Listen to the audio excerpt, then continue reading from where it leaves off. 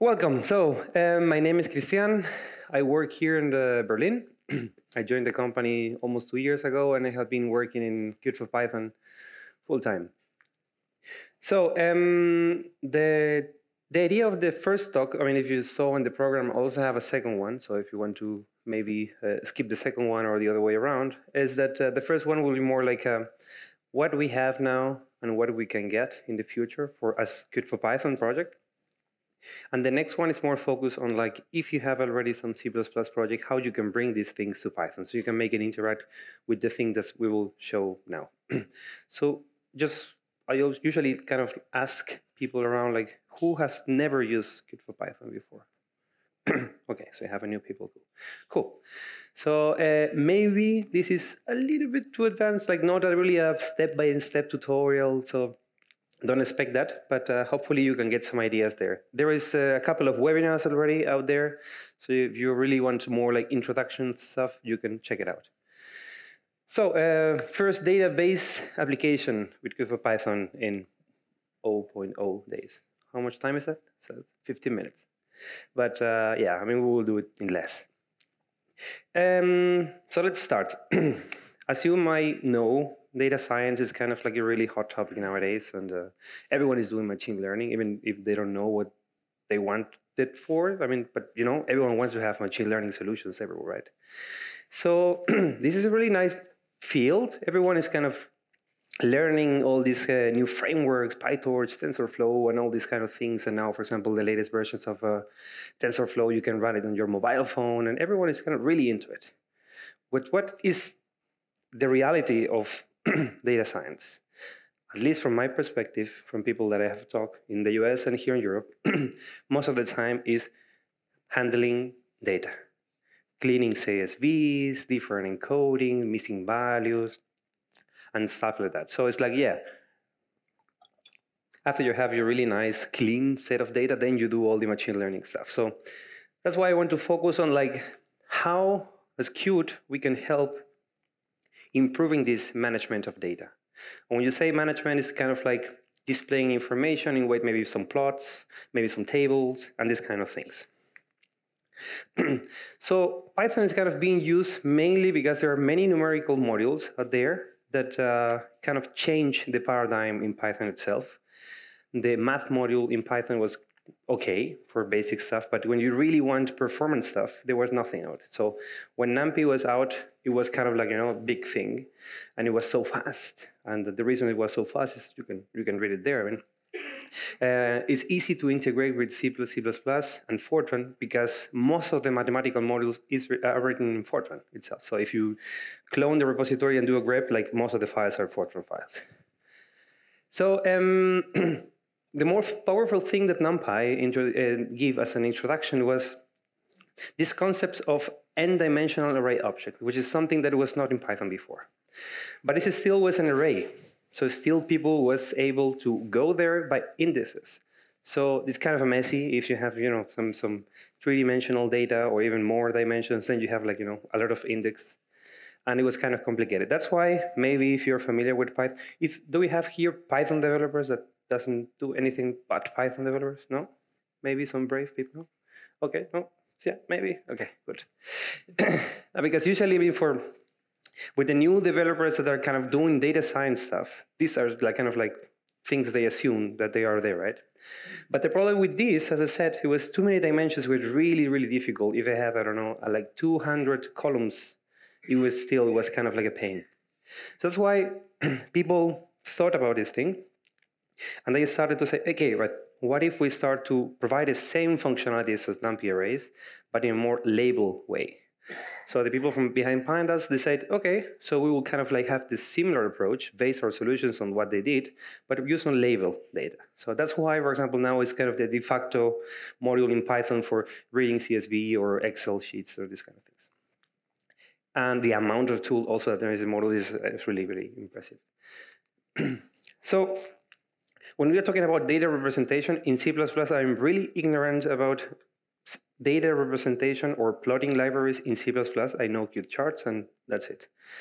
Maybe if you know another one, there's a couple, but in Python there is the main one, which is matplotlib, which is kind of define the basis of what a module need to be able to kind of be Python friendly, to call it that way.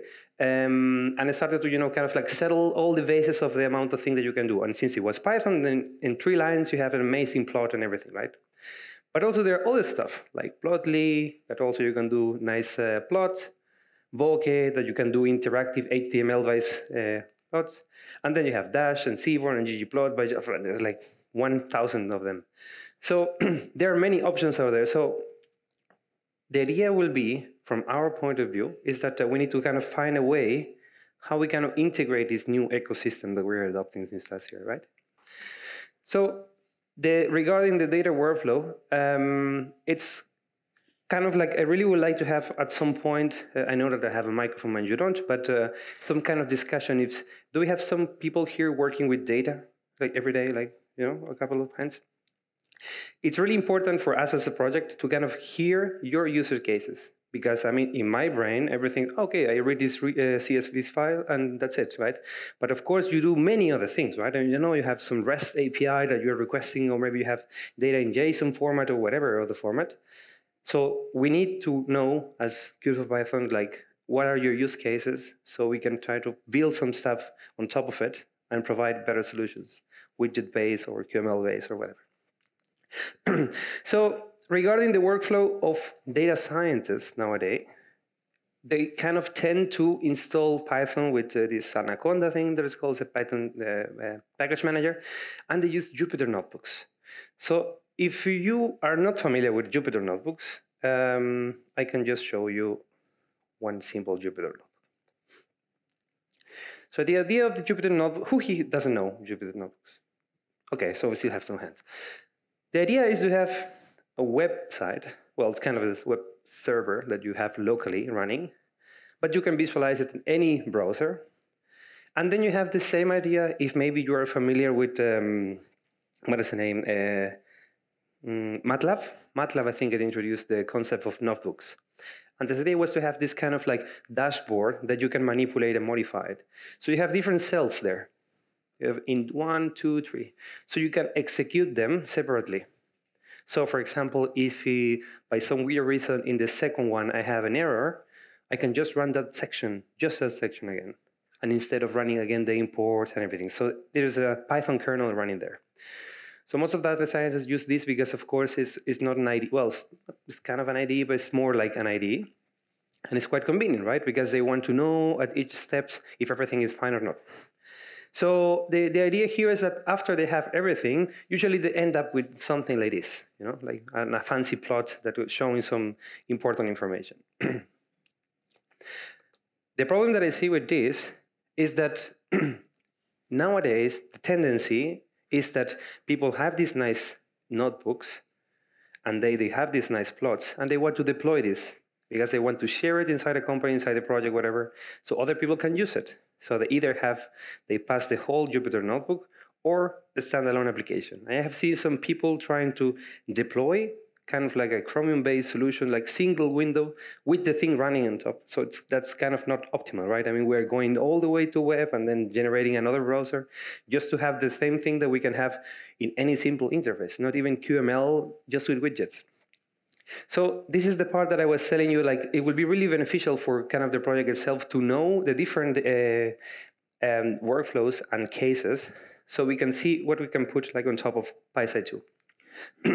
So the idea now is that, I mean, since you were new to PySide 2, a couple of you, compared to what we have in Qt for installing it, it's really straightforward. So if you're not familiar with it, it's just running pip install PySide 2, and then you have it. So no Qt installer, online installer, user, password, selecting the version, preview, this is not existent. Just with this command, which is kind of like the de facto way of installing packages in Python with pip, you're going to specify this. If you want a specific version, somehow you are restricted to 5.12, you're going to specify it also there as an argument. So it's kind of easy, right? I mean, you install it like this, and then you are ready to prototype. So this is one of the things that we are kind of offering to already existing C++ developer, right? I mean, we know we like C++, that's why we are here. But this is a really quick way to achieve two things. First, fast prototyping, and the other one is like if you are someone completely new to Qt, you can just install this, start writing some code, see if it works. If it doesn't, that's it.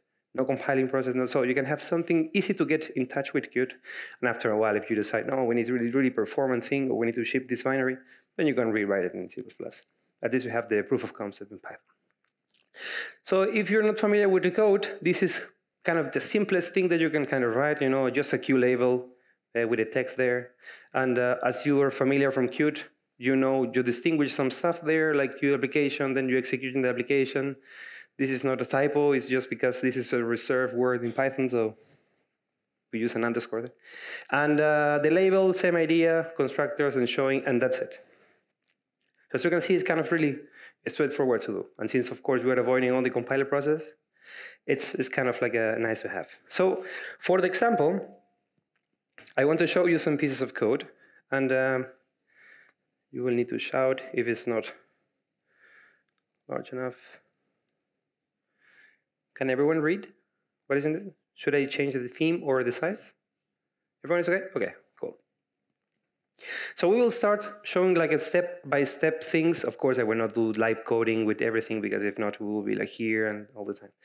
So this is kind of the main structure that we encourage people to use. This is kind of a way of having some main inside your Python script. So this will be executed only if you're executing this Python file directly. If this is getting imported, this is not being executed. So that's the idea of this main thingy here. So you see you have the Qt application, execution that you have, and then we have the basic window, Q widget base, and show. Then we will have our class where we overload stuff, in this case from main window. So everything should be familiar so far. And then we, usual Qt stuff, we send the central widget, some widget, and we were passing something here that if you are not familiar with, this is the way from pandas, the thing that we already discussed, how you can read CSV, and then I am passing just this value there, just to have it. We are not doing anything, right? Everyone is clear, I guess, with this example. So this, what does this show?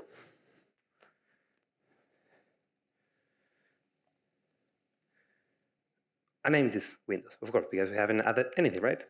So at least we have that. We're starting somewhere. We have a white square there. So let's go a little bit further. If you execute this code, it will not work because I have some things that I have in my computer only, but this is what I want for the future of Qt Python in general with the interaction with other modules. Okay, I have this data frame and I want to show the data frame in a simple way, right? We are not talking about here performance, about the view model. Just keep it simple and just I want to have the data frame, which is nothing else than a matrix, and I want to show it, and then I want to add it to my layout.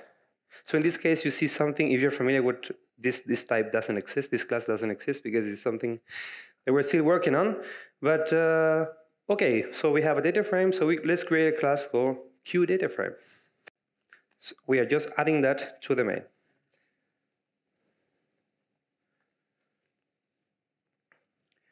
So you have there a table with the content of the CSV, nothing outside its world.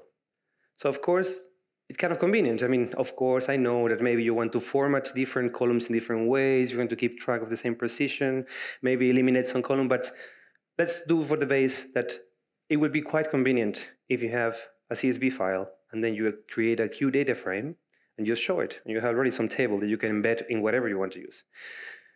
So a QData frame, I mean, this type that we just invented, is nothing else than a simple class, right? I mean, let's wait to look at it. So here,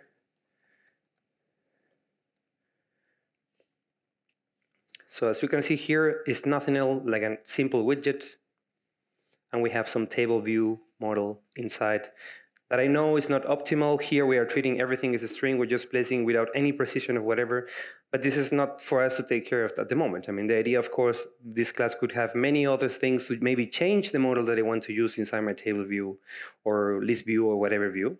So it's kind of convenient, right? I mean, you don't need to worry about this pieces of code. Of course, if you really need to implement your own list view model, then you go for it.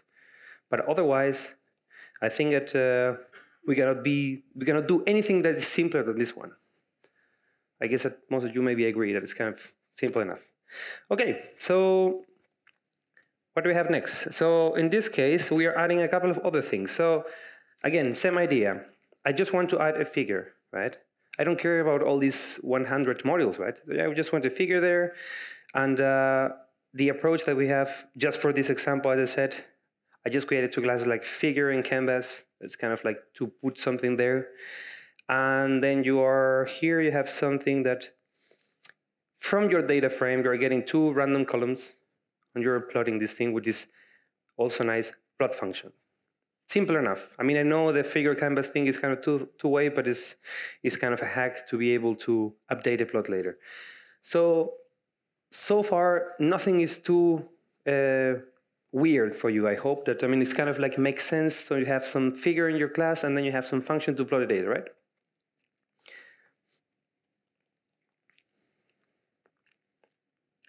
So here, I just put the data through random columns, and then I have there some stuff. I didn't modify anything. I mean, I know here were dates, so I just tilted a little bit. But again, it's just the simplest as you can get, a couple of lines of code, and at least you can have just something to work with, right? Because maybe you have some file that you want to visualize and compare two columns or three columns or whatever, and then you're going to put stuff here. So in just a couple of lines of code, you can kind of get something that looks like more like a data visualization tool that maybe you build for your own company or whatever, right? So I hope that everyone is still with me. You're not too lost. Under the hood, the things that I was trying to do there are just a couple of hacks around matplotlib, the thing that I mentioned before. Because as you know, matplotlib, you can select different backends, and one of them is Qt. And they offer a really nice and easy way to have your plot inside a Q widget, so you can easily put this widget inside. So I will just put some classes around it to kind of hide, to hide all these things. But of course, maybe the idea will be when you define this figure, you kind of select which kind of backend you want, right? I mean, I mentioned many modules, so maybe we can pick a couple of them and use them, depending on what you want to use, right? So we show the number 3, right? Yes. So on the fourth and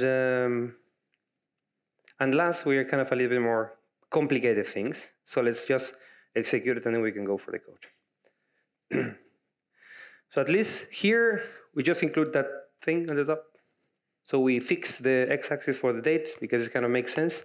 This data, if you didn't discover, is some earthquake information. That is kind of, it was the first CSV that I found. So then you can have the option to, I don't know, change magnitude, some other information that even don't know what it is, but you can put it there.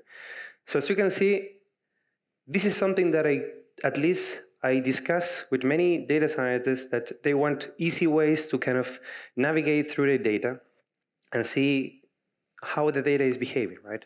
Because it's an easy kind of like, if you have some maybe outliers, you have some kind of like a correlation between two values, and you can kind of spot it if there's, of course, not millions of rows. But it's kind of simple, right? But this, as it is kind of an end user solution. So as Qt for Python, we cannot provide things like maybe like this, because it's kind of specific for the plot and a table and maybe two axes and these kind of things. But the idea will be that, we don't have much time, but that I really would like to see if some of you want to share maybe some use cases about data manipulation, or what do you think that could be a really nice solution from Qt. Do we have some people here with some ideas that brave enough that want to say like, no, every day I need to go into Excel and I really hate it? Because we can also do that with Python. We can, kind of like have a bunch of Excel files, and then you can, read specific sheets and then export it to CSV, combine them, these kind of things. But again, just a matter of use cases. So is there, brave enough? Latest that I worked on is there was a damage on a ship, a brake broke down, and then we retrieved the data, and the data was from a Scala package, so it has a specific format. So the specific format, we could read it with C++, and then generate a proprietary binary file. And this binary format that NumPy likes, so pandas, you can read this very quickly into Python. And because in C++ to do this cleanup and so on, it's harder. Yeah, it's harder, yeah. It's easier.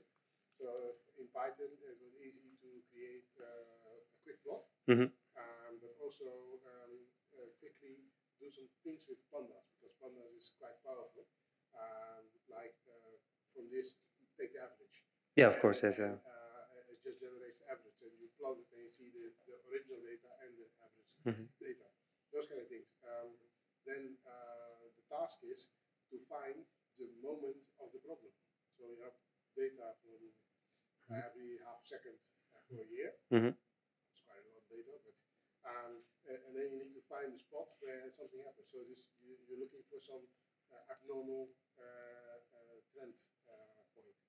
So this can be done visually, but of course you can also do this programmatically, which is harder because you're not sure what you're searching for. So then you need to go to AI, but you didn't do it.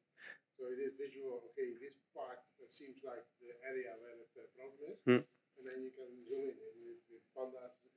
You can do it, yeah. You get the datetime and select it. It's very fast. For the people that is working here with data in C++, what is your way of going if you need to deal with CSV, for example?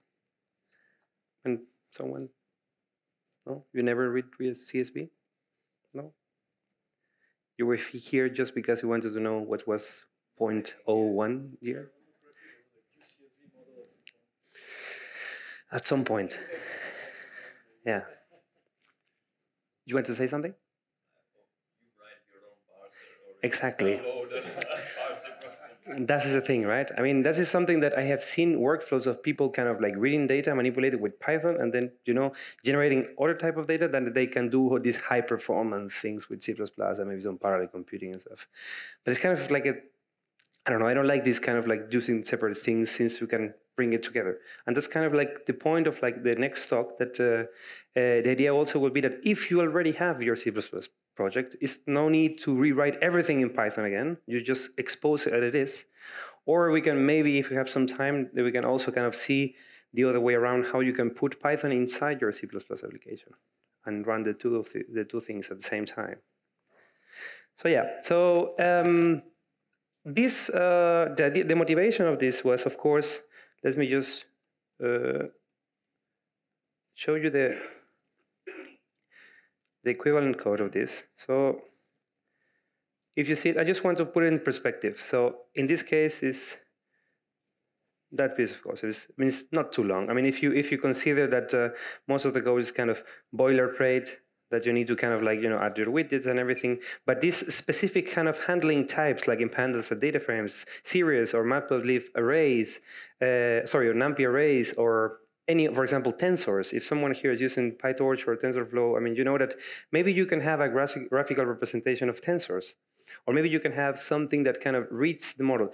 Do we have someone here that uses PyTorch by any, yeah? So in PyTorch you have access to the JIT.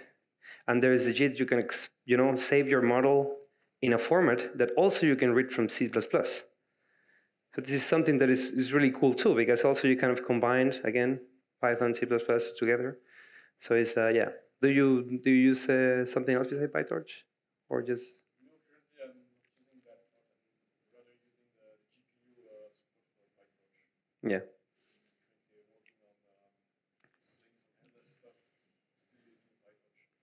And again, I mean, Torch is C++, right? So the backend in that case. The researchers of my institute don't care about C++. Of course. So, and this is something that at the beginning, I don't know, maybe you're not familiar with the Python histories. At some point, it was kind of stalled, and maybe you remember something called like, what's the name? Ruby, maybe? It's something. At some point, Ruby was gaining a lot of attention, right? But then some people started to design something that was later called Django.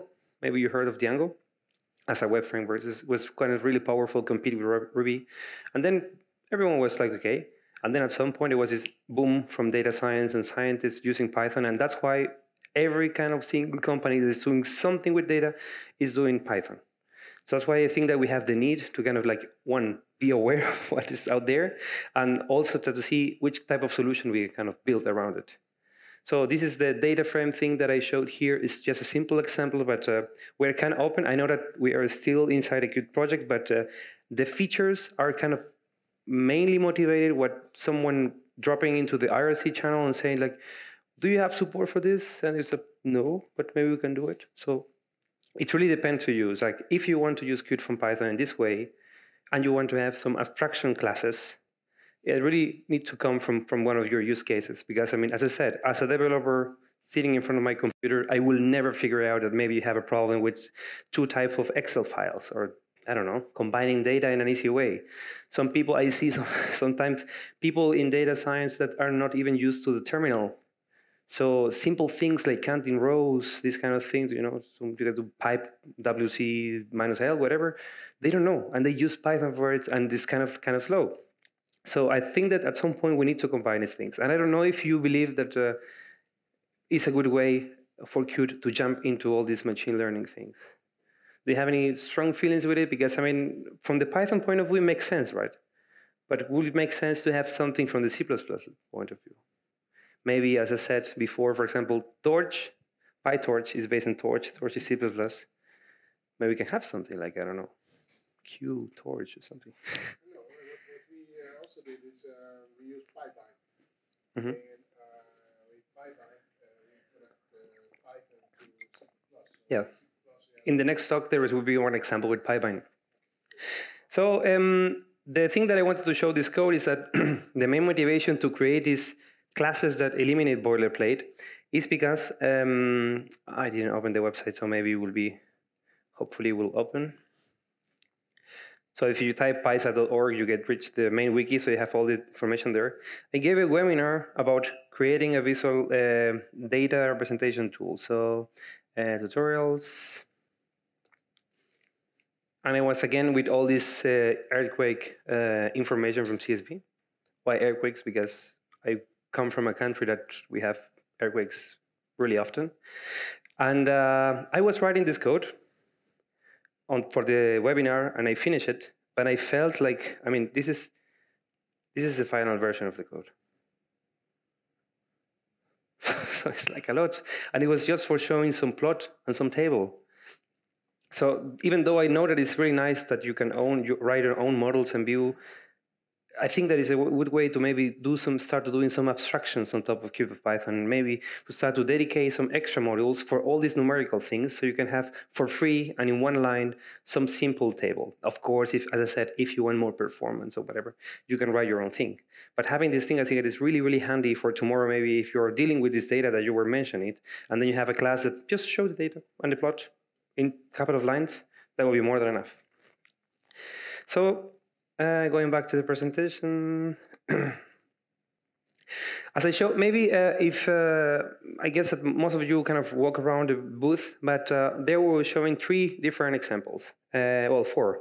I only have 3 here. The first one is a matplotlib integration that maybe you saw. There was this 3D plot, because thanks to matplotlib being based in Qt for that backend, it's helpful for us to kind of merge it. There was another camera one that you load some trained models to detect the face of someone. Is someone here didn't go to the booth? No, everyone? Okay, so you know what I am talking about. And the other one is of some scikit image that you can apply filter to images. So these 3 examples that you saw there, it will be soon in the official repository, so you can check it out. But it's really straightforward, and that's the idea, at least for the next step of Qt for Python, to be more integrated in the Python ecosystem itself. So this is the more important part that was just highlighting all the time, that we really need to base the next steps on your point of view, your use cases. Because to do all this abstraction, we need to know what is needed out there, right? So yeah, that will be it. I will put all the slides and the code online, even this fake class, so you can check it out and with more time. And I don't know if now you have some general questions. I remember that yesterday in the keynote, there was some question about Qt for Python in the future. If you have some question regarding to that, maybe you can see some hands, but yeah, that will be it. Thanks.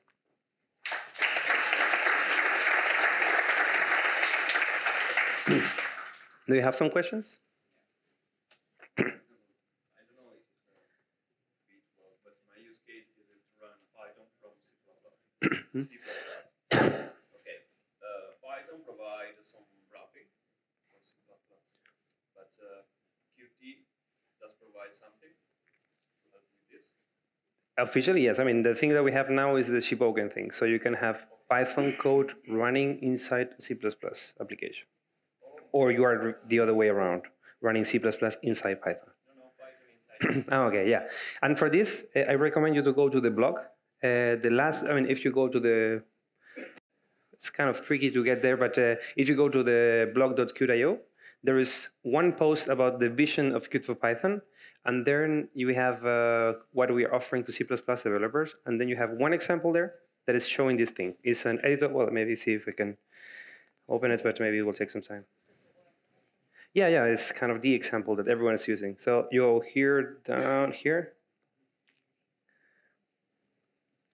I was explaining this example, many people in the booth that were kind of interested in the same thing. So if you're not, maybe I can repeat it. So you can, this white application there is C++ and Qt, right? So it's a simple widget. And the first problem is that you cannot read anything, right? So the first thing that we are doing with Python is to increase the fonts of the application itself. So this is dynamically, because since we have access to the Qt application singleton, we can load it from Python, create a binding for it, and we can have complete control of the whole thing. So the next idea, of course, here is that at the same time, you can maybe iterate the menu bar and kind of like start to do something about it, because you will have access to the quit, clear, run, about Qt actions. And then the only thing that you need to do is that, in this case, it's just a simple example of changing the text of something that is already there loaded, and I will just change it to something really stupid. So again, and it modifies the thing. So it is possible. It's not straightforward in the sense of you don't do like 2 lines and it works. You do some linking and everything, but it's possible. And inside the repository, you can have it's called scriptable application. So you can give it a try. Do you have another question? No? Okay.